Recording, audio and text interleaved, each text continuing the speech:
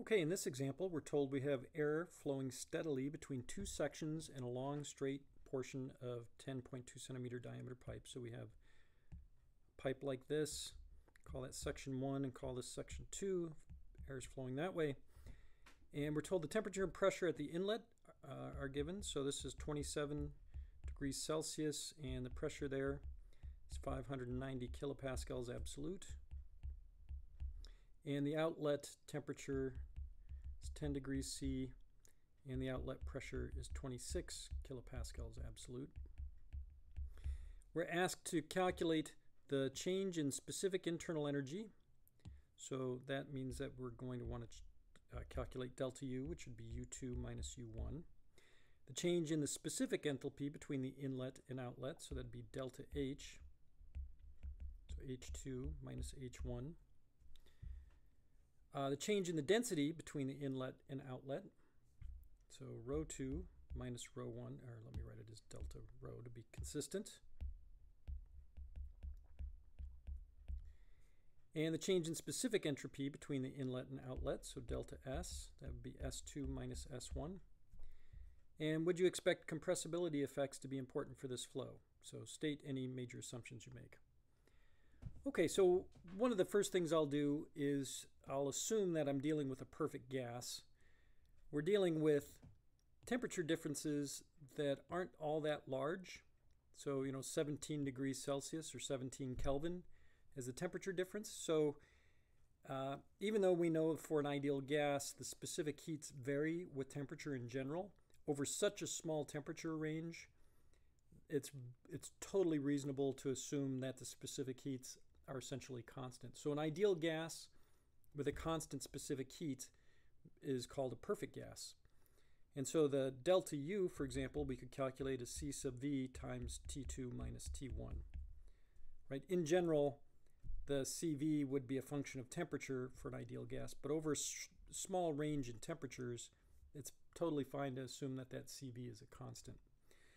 If we look up the specific heat at constant volume in this temperature range from a thermodynamics table, you'll find that it comes out to be 717 joules per kilogram Kelvin for the CV.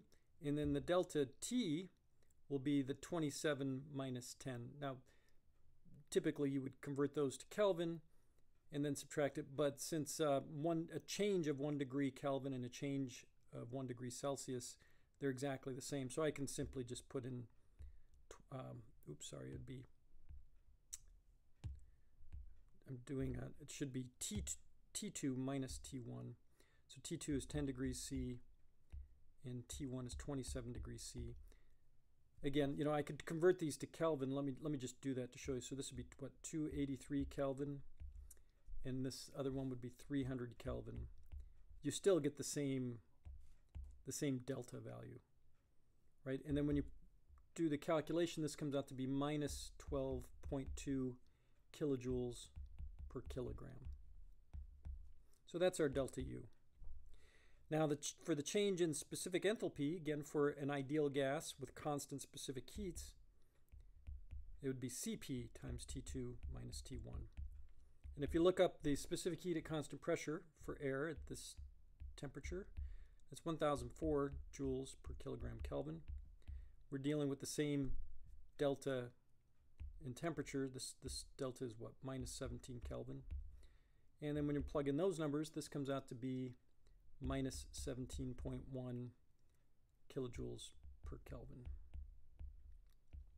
So that's our change in specific enthalpy.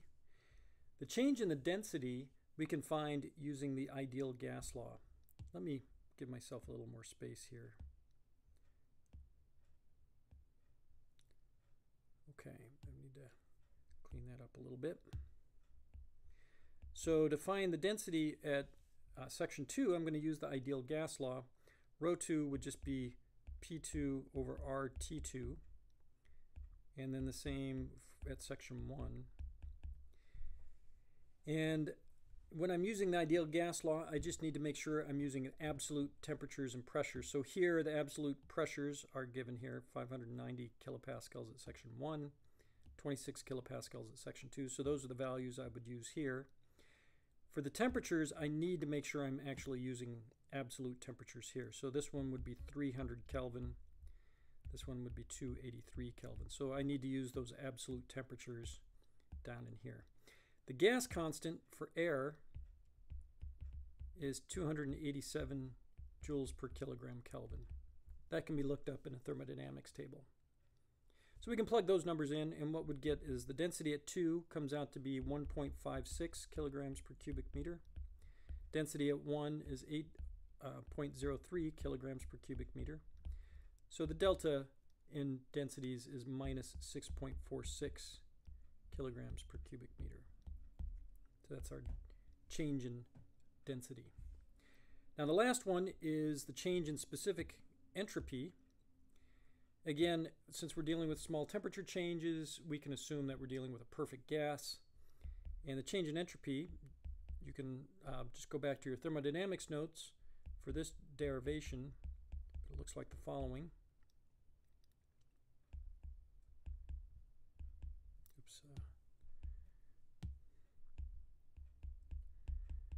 You'll hopefully remember this expression from thermodynamics. So the change in specific entropy for a perfect gas is Cp times the natural log of T2 over T1. Again, these have to be absolute temperatures, minus the gas constant R times the natural log of the absolute pressure ratio. So again, these have to be absolute pressures.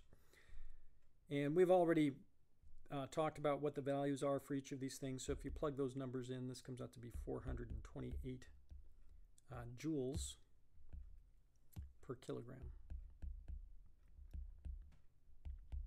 So the entropy increases as we go downstream. Okay, so that gives us parts A through D. Now part E asks, would you expect compressibility effects to be important for this flow? So to figure that out, we'll just take a look at how that density changes. So remember, if it's incompressible, then you wouldn't expect a large change in the density. If it's compressible, then the density would change significantly. We do certainly see a change in the density. And in fact, if you look at that change in density compared to the density that we start with, just to make it to give us a reference, like, you know, if I tell you that the change in density is 6.5, I don't know whether that's bigger or not compared to the initial density. If the initial density is 100 kilograms per cubic meters, then that change in density would be small relative to it. So this is why I'm taking the change in density relative to the density I'm starting with to see how big of a change it is compared to what we started with. So it'd be 6.46 kilograms per cubic meter, and then what we started with was 8.03 kilograms per cubic meter. And so you see that this is minus 0.805. So the density drops by about 80%, which is very significant. That's a huge change in density. So again, the idea here is that the change in density relative to what we started with, it decreases, it's the negative, by about 81%. So compressibility effects would certainly be important here. Okay, so this example was really just trying to get you refamiliar with thermodynamics, just how one calculates changes in internal energy, specific internal energy, specific enthalpy, using the ideal gas law, how to find changes in specific entropy. That's really what we were looking for in this example. A couple things to keep in mind. You're always better off just using absolute temperatures and absolute pressures. Anything that's derived from the ideal gas law, you need to use absolute pressures and absolute temperatures. So here, you know, absolute pressure, absolute temperature, same thing here. Here, you don't have to worry about absolute temperature because you're taking a temperature difference. Since it's a delta T, it doesn't matter whether it's the delta T in degrees Celsius or delta T in degrees or in Kelvin, because the delta temperature is going to be the same regardless. So that's not critical when you're doing a difference. Okay, we'll go ahead and end the example there.